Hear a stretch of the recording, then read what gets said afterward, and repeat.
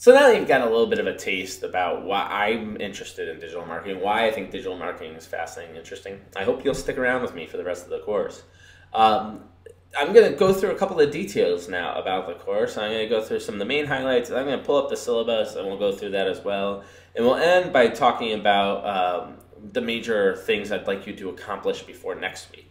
So, first of all, email me anytime, wmrand@ncsu.edu, or you can tweet at me @BillRand. I may not respond immediately, but I usually respond within 24 hours. I tend to do a lot of my responding late at night, so don't be surprised if you get emails from me late at night.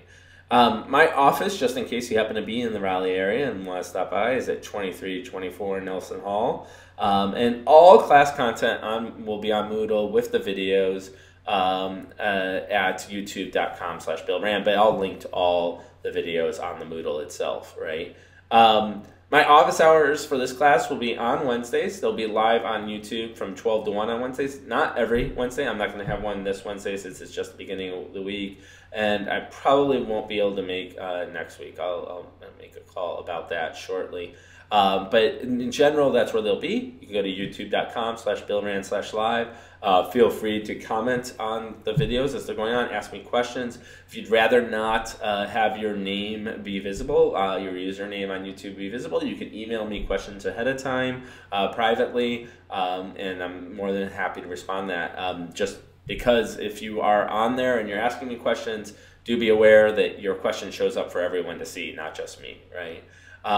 Those hours, by the way, are my normal hours, but please double check ahead of time. I am also available by appointment if you want to email me and ask me any questions about the class or what's going on, or just want to chat about digital marketing in general. Feel free to email me or tweet at me at any of those times. The required readings for the class. The required readings will be posted weekly on Moodle. These will be, I actually don't have like a required textbook, though we'll get to that in a second. But there are news articles, trade articles, academic articles on digital marketing. The first two are already posted. They're Wall Street Journal articles that I'd like you to start to take a look at, read. There's videos attached to them. And your participation in this class is in many ways graded by your ability to comment on those articles during, in the office hours or on the forums that I've made available in each of the sections. A highly recommended supplementary textbook is the e-marketing book, The Essential Guide to Online Marketing. It will complement a lot of what I am talking about in class, and on the syllabus I've listed the chapters that correspond to the relevant chapters. It's a free online PDF, so you can go ahead and grab it from the link. I put a link up on the Moodle, so click through there. Also, since a big part of this is your group project, I highly recommend you stay up to date on what else is going on in digital marketing, interesting areas that you might want to add to your group project. I recommend eMarketer for just stats and interesting information about the digital marketing world. Mashable and the Wall Street Journal provide us with some interesting insights into new and innovative ideas. Wired magazine, for those who aren't familiar, is a tech-oriented magazine that usually has some content on digital marketing. Slashdot, a great old blog that's been around forever that kind of covers different areas of digital marketing, among other things that are interested to the techie community. Fast Company is a great magazine as well, and Marketing Over Coffee is a podcast that I highly like from a couple of individuals who are really down in the trenches when it comes to doing digital marketing. Your grading for this class. 50% of your grade will be from a group grades, and 50% will be from individual grades. Your group grades will primarily come from a written group project that will last over the entire course of this class. And 10% will be website and social media prototypes that you develop for that group project, and 10% will be a final group project presentation. And we'll talk more about that next week as we get into it. Individual grades, 10% will be the peer review of your group members for that big group project. So it's part of the group project, but it's an individual grade because you will get it personally. And then we will have two other assignments in the class, a conceptual assignment and an analytical assignment. These assignments, you can almost think of them as take-home exams. They'll be announced a week ahead of time before they're due. You'll have that week to kind of complete them, and then you'll turn them in the following week. The conceptual one, as you might guess, will be a little bit more about thinking about the big concept, the big picture of digital marketing, where the analytical one will actually involve you solving some problems with regards to digital marketing. 10% of your grade is participation. That will be measured primarily by your participation in additional activities in the class. So for instance, we're going to do a survey this week, but also in your ability to be an active member on the forums. I highly encourage people to use the forums to discuss the class, to discuss what concepts we were talking about in the class. And so I will be monitoring those forums to see if you're participating or not. And that's the way I will grade your participation in this class. Let me stop right there for a split second and go to the syllabus so we can talk a little bit about other details in the class. Okay, I've pulled up the syllabus, and many of the details here we've already discussed, but I want to make sure that we go through some of them in more detail. So there's all the contact information for me, there's the supplementary text as well as a link to it, the course objectives that I mentioned in the first video, and then here's where it gets a little different. So here we're talking about what the tentative schedule is.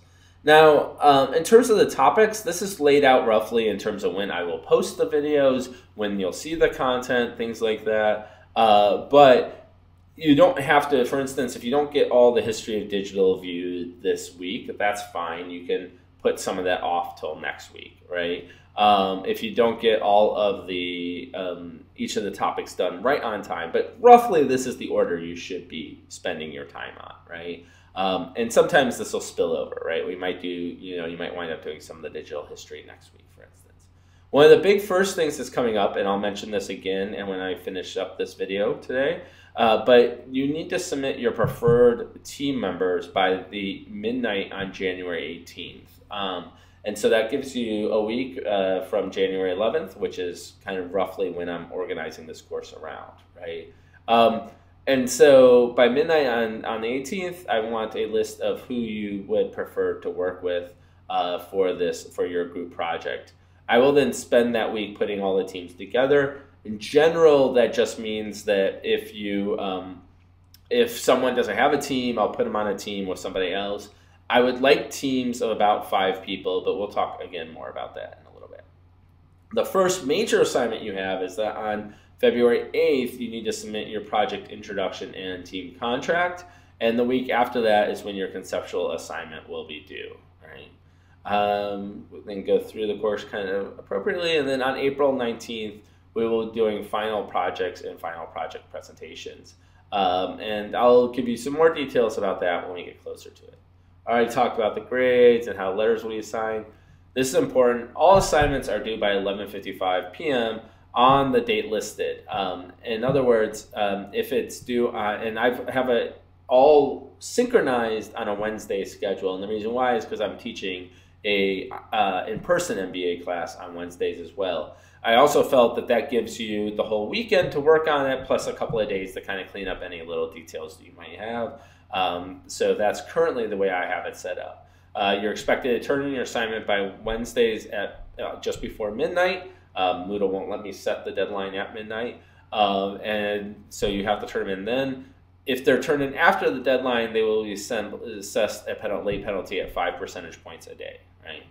For the team project, I want you to self-organize into 4 to 5 teams. You'll essentially be developing a digital marketing plan for a local small business or not-for-profit organization. Hopefully one that you have a connection to. We'll talk a little bit more about what that project will actually look at next semester, or next week, sorry. Moodle will be used extensively. All materials are planned on Moodle. My general idea is that I will make sure that any materials are up by Wednesday, Thursday before the class assignment the weekend, right? In general, I hope to have them up actually several weeks ahead of time, but when it is possible, I will make sure that happens. But if nothing else, you'll see them on that Wednesday that I have listed as the date that the materials will be posted.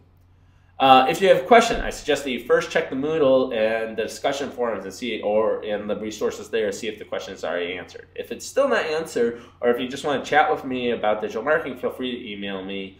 I usually get back within 24 hours, 48 hours on the weekend. tend to handle all my email late at night. If you want to set up something that's a little more detailed, like a Skype or face-to-face meeting, please contact me through email first, and I can reach you about that.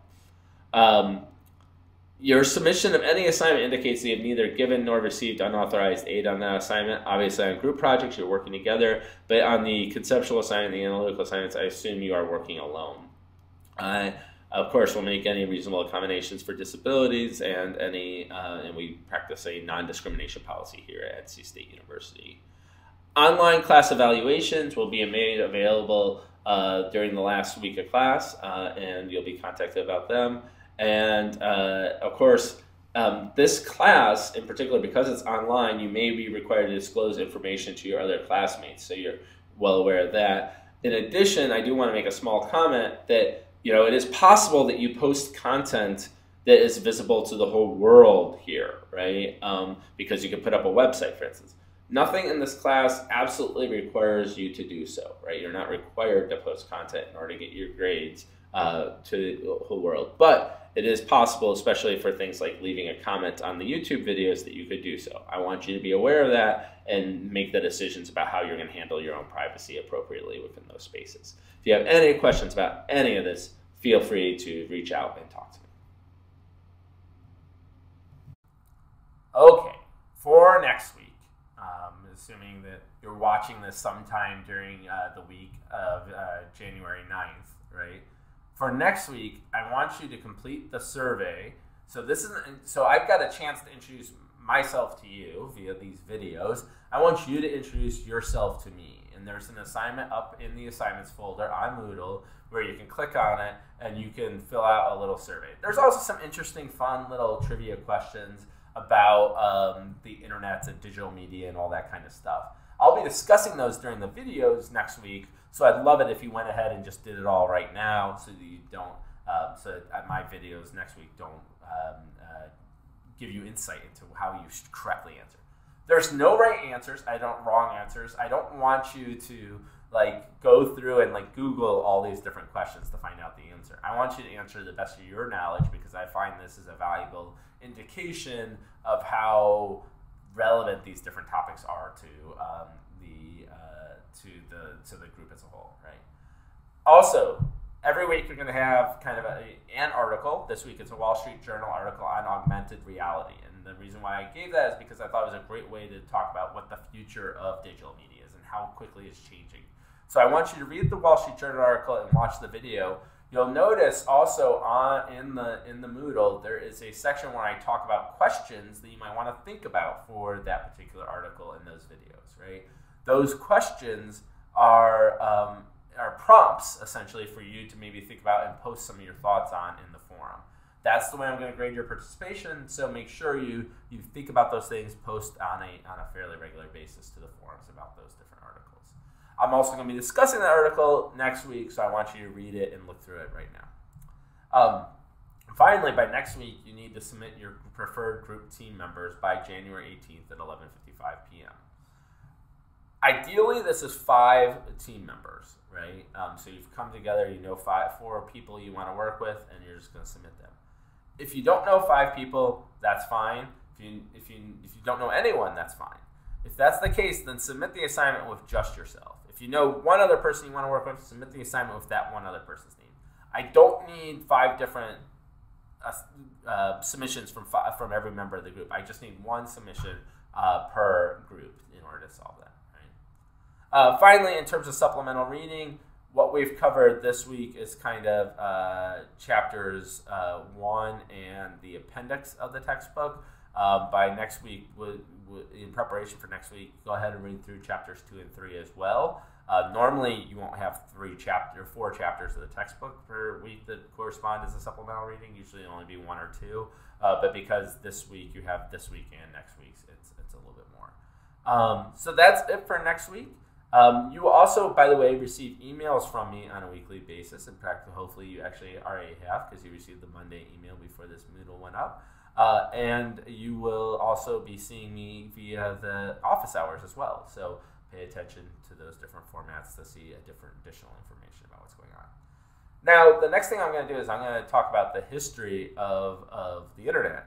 And those videos, as I mentioned, kind of span this week and next week. So I'm giving you this little insight before I go into that section. So that's it for next week. If you have any questions, email me or tweet at me. And I look forward to talking to you again.